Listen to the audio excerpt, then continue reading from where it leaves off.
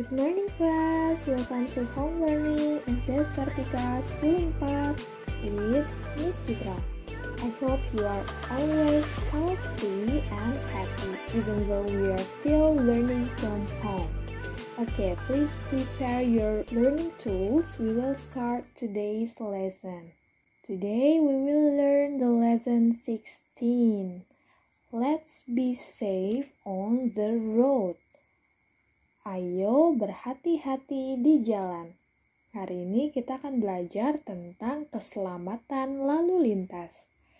Now please open your book page 129.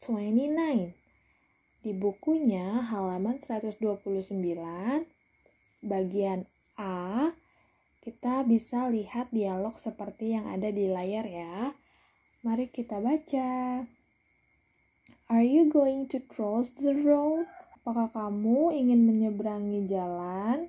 Yes, sir, we are going to cross the road to go to school. Ya, Pak, kami ingin menyeberangi jalan untuk pergi ke sekolah.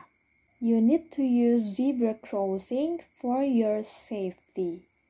Kamu perlu menggunakan jalur penyeberangan untuk keselamatanmu. Of course, thank you, sir. Baik, terima kasih, Pak. And then next on page 130, ya bagian B halaman 130, sudah dibuka bukunya halaman 130. Ya, here we can see some pictures. Those are things that we can find in the road. Gambar-gambar berikut adalah hal-hal yang dapat kita jumpai di jalan atau di lalu lintas. The first picture is zebra crossing atau jalur penyeberangan. Gambarnya seperti ini. Yang garis-garis putih inilah yang disebut dengan zebra cross atau jalur penyeberangan. We need to use zebra crossing to cross the road. Kita perlu menggunakan zebra cross ketika mau menyeberangi jalan. Next, this is school safety zone. Artinya, zona selamat sekolah. Here, the drivers of vehicles need to be careful when crossing the school safety zone. Jadi para pengemudi kendaraan harus berhati-hati ketika melalui zona selamat sekolah. And then this is helmet atau helm.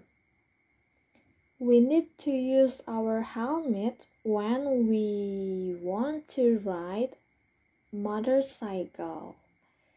Ketika kita ingin berkendara dengan menggunakan motor, kita harus menggunakan helm untuk melindungi kepala. And then this is pedestrians, artinya pejalan kaki. Next, that is sidewalk atau trotoar.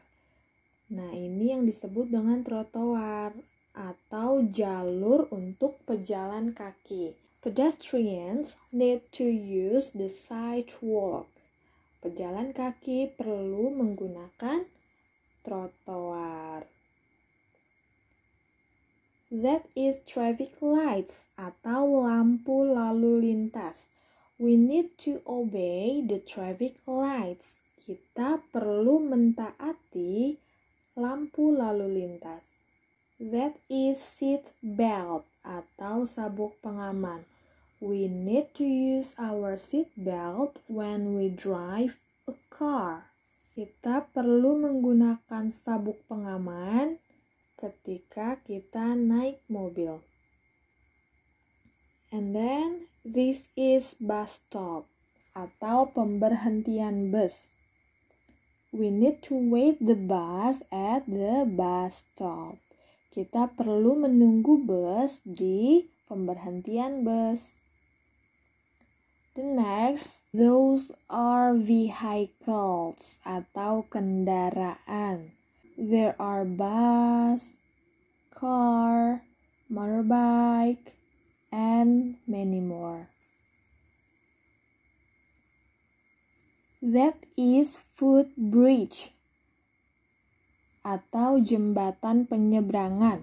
We need to use footbridge to cross the wide road. Jadi kalau ada jalanan yang luas, kita perlu menggunakan jembatan penyeberangan. Now let's see page 131, halaman 131, bagian C. Ada 5 pertanyaan. Kita jawab bersama ya. Start from number 1. Before we ride a bicycle or a motorcycle, we need to wear a... Sebelum kita mengendarai sepeda atau motor, kita perlu menggunakan helmet. Helm. Kita perlu menggunakan helm. Number 2, you need to put on your... while you are in the car. Kamu perlu menggunakan ketika kamu naik mobil.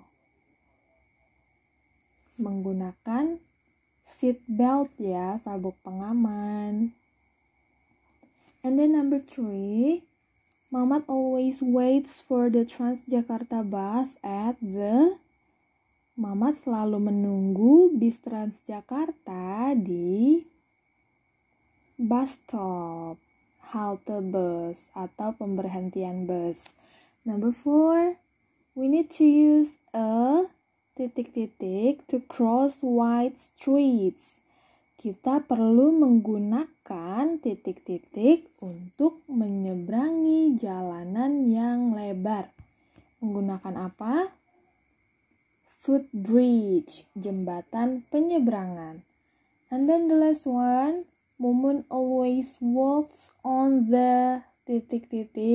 on her way home from school. The answer is sidewalk atau trotoar. Mumun selalu berjalan di trotoar ketika perjalanan pulang dari sekolah. Okay, now this is your homework. Yeah, on page 133, activity E, halaman 133. Match the pictures with the road safety tips. Cocokkan setiap gambar dengan tips keselamatan lalu lintas yang tepat. For example, Miss Citra contohkan number 1. Nah, ini gambar footbridge ya. The answer is use the footbridge. Okay. Nah, untuk mengerjakannya menggunakan penggaris ya, biar garisnya terlihat rapi. Okay, that's all for today. Thank you for your attention. See you.